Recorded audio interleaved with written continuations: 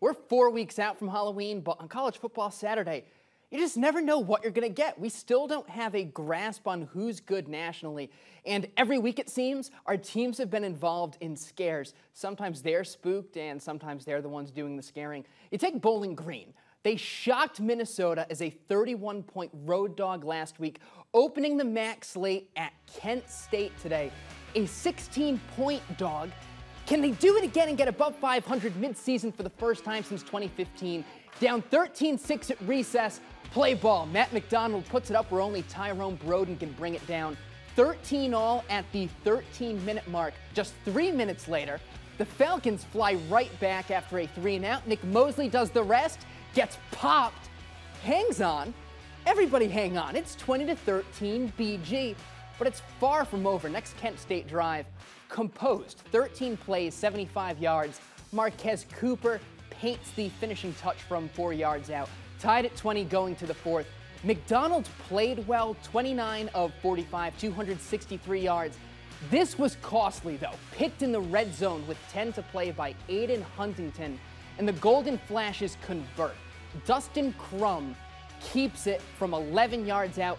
Book it, 27-20, 2 turnover on downs the rest of the way home for BG. BCSN's Britt Del Barba was there for a thriller.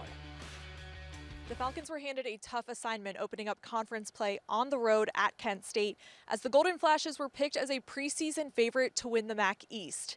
After Kent State converted on a 12-play drive for a first-quarter touchdown, the Falcons and Flashes traded field goals as Kent State took a 13-6 lead at the break as the defense took center stage in the second quarter. That all changed, though, in the third after a Bowling Green 76-yard kick return that led to back-to-back touchdowns, and Kent State with the equalizer. This one came down to the fourth quarter. I thought the first half we didn't play as well as we have played on defense. I thought the second half we played hard, we played better, and it was a heck of a football game, plain and simple.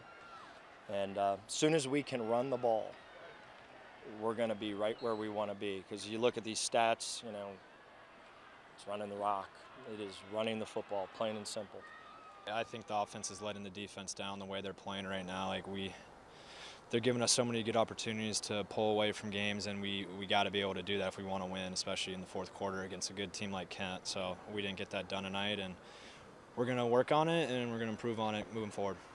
In that drive, we were able to run it enough to keep them off balance, and ended up scoring, which was huge. And then, the disappointing deal is down here when we were in the red. We got to kick a field goal, go up top, or go ahead, or find a way to score a touchdown, and we didn't do that. So we said that we had to win in the red zone. They were 5 of 6 in the red zone. We were 3 of 4, and if we were 4 of 4, woulda, shoulda, couldas. I mean, obviously this one hurt, but just looking ahead, we're gonna watch the film, get better, and come out next week, and we know what we can do. We think Kemp's one of the best teams in the MAC. We know how good that we can be, and we're still not there, and it's a process, and we're going to continue to get better and better every week. Up next, the Falcons return home to host Akron. Reporting from Kent State, Britt Del Barba, BCSN.